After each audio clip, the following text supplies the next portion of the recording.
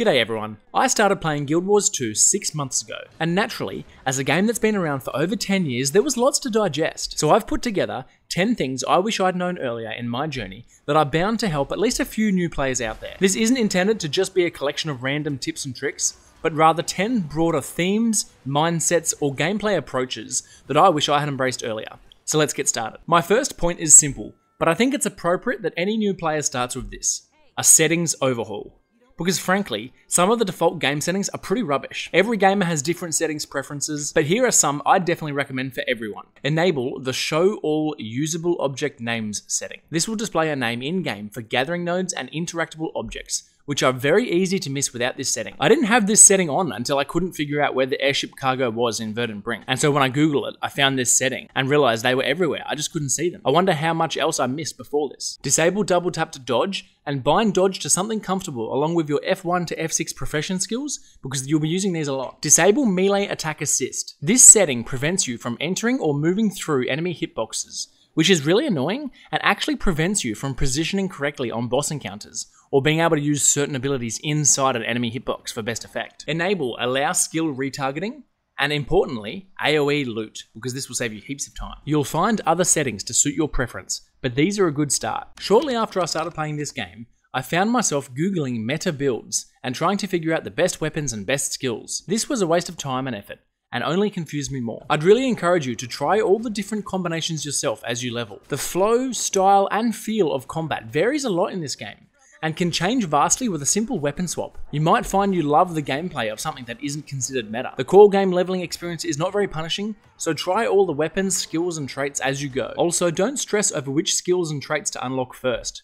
You'll get it all eventually. Just play what looks fun as you level, experiment with your profession, and in doing so, you'll actually develop a better holistic understanding of your class. The home instance is something that I was completely ignorant to until literally a week ago. If you don't even know what they are yet, I recommend looking up a dedicated video. But simply put, it's an instanced area in your race's home city that will develop as you progress through the story and unlock features within the home instance. They aren't just cosmetic or for role-playing. You can actually upgrade your home instance with a range of gathering nodes, special vendors, and merchants that bring a variety of very tangible rewards. I definitely recommend you engage with this system much earlier than I have. Guild Wars 2 is one of the most alt-friendly games I've ever played.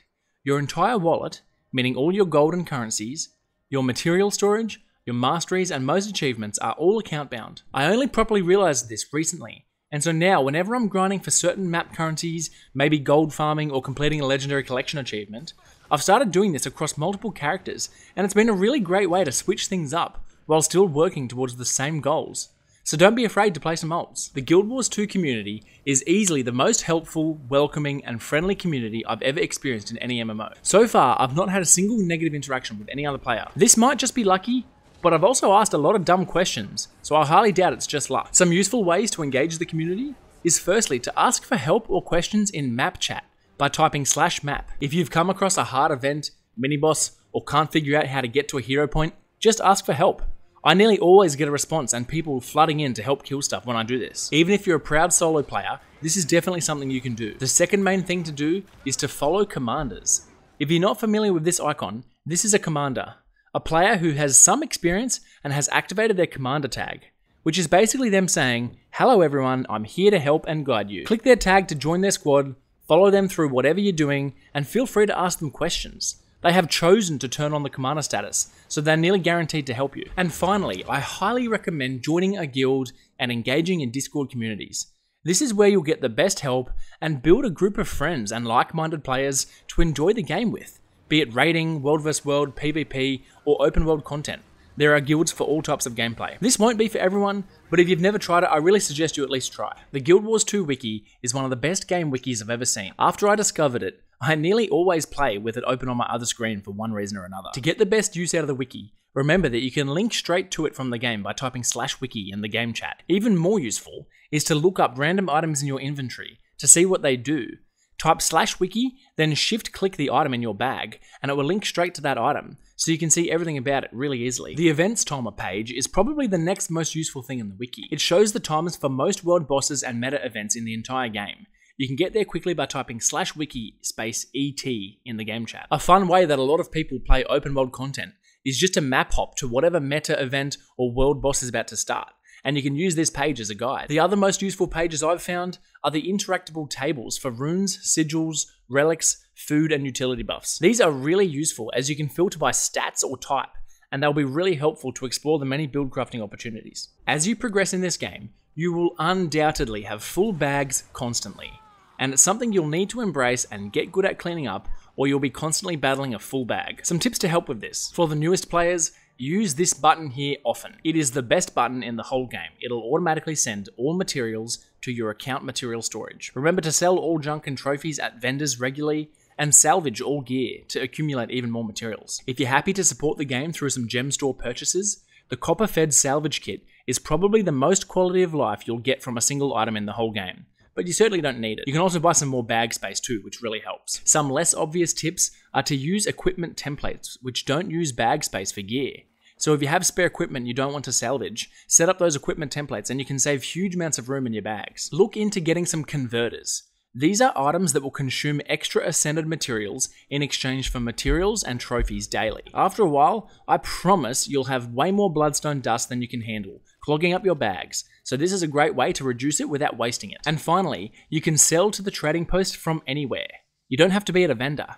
I won't tell you how long it took me to realize this, so I recommend selling stuff or at least checking its value as you go from anywhere. One thing I didn't fully understand for a little while was the different types of damage in Guild Wars and how that affects your builds and stats. There is strike damage, which is the initial damage from most abilities, and then there's condition damage, which comes from bleeding, burning, poison, torment, fear, and confusion. Whilst there's a variety of stats in the game, the two that impact the potency of your damage are power, which increases strike damage, and condition damage, which increases the damage of all conditions. As a result, most builds focus on either power or condition damage, and will normally be referred to as either a power build or a condi build. All abilities and skills in the game scale with either power or condition damage. For example, the Ranger's Greatsword ability Enduring Swing has a power coefficient of 1.4, and with my current gear, which is mostly Berserkers, you can see the tooltip shows about 1700 damage, whereas the short bow ability Crossfire has a power coefficient of 0.5,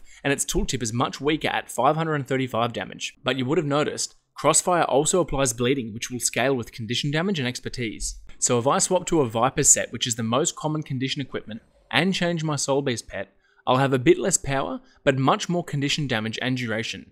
Now Crossfire shows a slightly smaller initial hit, but the bleed damage is much higher. This is a good example of two weapons that scale with different stats. The Ranger's Greatsword is stronger in a power build, while the shortbow is far better for a condition build. It's important to understand as you experiment with your class, as I mentioned before, what your abilities are scaling with, and whether you're focusing on condi damage or power. So not a tip exactly, but definitely something fundamental for new players to be aware of and understand. Engage instanced endgame content earlier. Now I know this can be hard. For new players, it can be really scary and confronting to join instanced groups for the first time. I'm a relatively experienced MMO player, and even I get a little funny when I'm joining new encounters for the first time. And I know how easy it is to put it off and just keep enjoying the open world content that Guild Wars 2 does so well. But that's exactly why I really urge you to break the ice early and start engaging with fractals, strikes, PvP, or world vs world, and do it earlier than later. Now I know that's easier said than done, so if you're a really new player and not sure how to do that, here's what I recommend to get started. Get yourself a cheap exotic gear set from the trading post. You can do any content in only exotic gear, don't worry about ascended gear yet. If you're really new, look up the named armor sets for a cheap Berserker set if you're using a power build, or the Carrion or Dire sets for a decent beginner condition build. Use weapons and skills that you're comfortable with from leveling. Don't just try to copy a meta build from online that you have no idea how to play. You're better off doing what you know. And then in terms of what to join, for strikes, keep an eye out for groups called IBS Easy 3.